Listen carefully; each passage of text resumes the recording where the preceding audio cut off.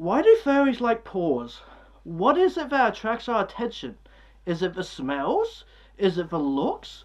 Is it the amazing softness of our paw pads that your face can just squish in? Maybe it's the toes when they wiggle about in front of your face, hypnotizing you. Why paws? Because who doesn't love to be squished under some big paws?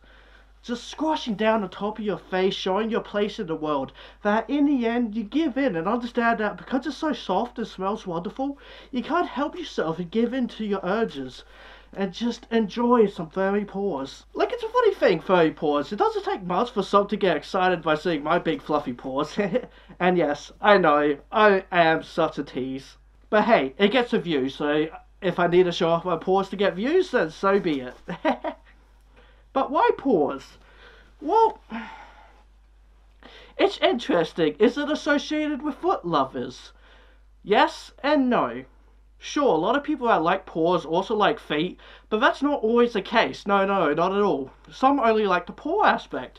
Maybe a part of it could be the cuteness of fursuiters just showing off their paws. In that sense, I can understand that. Like, it's a bit different though than like seeing like a vor image, for example. Like the last Y video I did, go check that out. When you see an open maw just drooling saliva, you can't help but go, oh my. When you see a fursuiter or whatever character showing its paws, you can't help but go, aw, cute. I feel like majority of paw lovers generally enjoy the cuteness of it all. And just like the look of paws is like, it's not highly sexualized as much as vor, though it can be. Though of course there's the power play of it. Being pressed under paws like you're nothing. Nothing but a foot rest for someone. You walk around on your feet all day and they can come real dirty and sweaty. Just absolutely filthy. So pressing your feet against someone can be kinda nasty for some. But that is what's enjoyable for some of those people. Others, it could just please them, maybe by the smell, maybe the taste, or they just like feeling someone dominate them in such a way. So of course, it could simply be a kink for someone. Cause it's like that forbidden thing that's still kinda basic, but enough of a kink that people can be turned off by it. Paws could very much be associated with the same kink as feet. There's not much else you can really do with paws, but again, there's a cuteness factor there. And some just want to be squished by some cute toe beads is all. It doesn't have to be sexual or anything like that, more so just playful. So in a way, there's some innocence there. Like the idea of tickling one's paws is just playfulness for a lot of people. Paws can simply be an innocent love for a lot of furries, and I can understand that. Who doesn't want to be hugged up against my paws, for example? And well, I think it starts off like that. Seeing artwork of people's feet is a very different experience from seeing artwork of paws. It's one of the things that look good in art form, and so people will become more interested in paws because of that. And then maybe it will turn into feet, but for the most part, furries just love paws in art form. And like, you know, and that also includes scaly paws as well.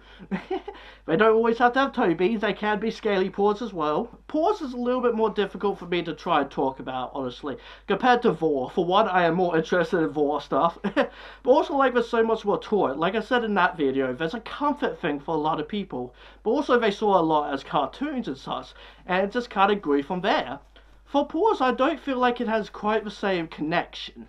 But at the same time, there are a lot of shows, or hell, Godzilla and his big feet stomping around, crushing buildings and such, and give you like a good shot of his scaly paw coming down on top of a building. It's enough to make you wonder, how would being squished by that big foot feel? Would you just sink into that flesh or what?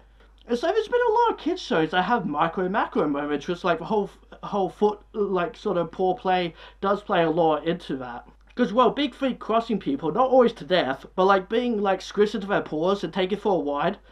That happens a lot in cartoons. Yeah, there's been cartoons and such as a kid that have done this kind of stuff.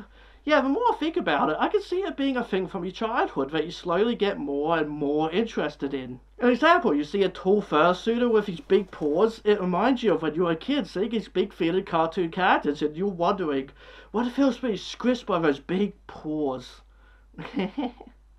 So guys, let me know if you're into paws down below, and if you would like to be squished by my big paws. If you would like to just be right in the middle here as I just flip. Also, I apologize if the sound was bad in this video.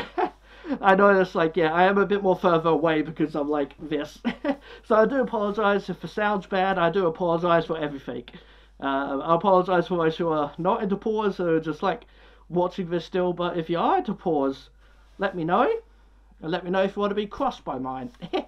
And also, don't forget to give my Paws a like. Give this video a like, guys. And while you're at it, don't forget to subscribe to my video, because I'll love you if you do. Hit that bell icon, and VitoFox says, be who you want to be. Alright guys, bye for now.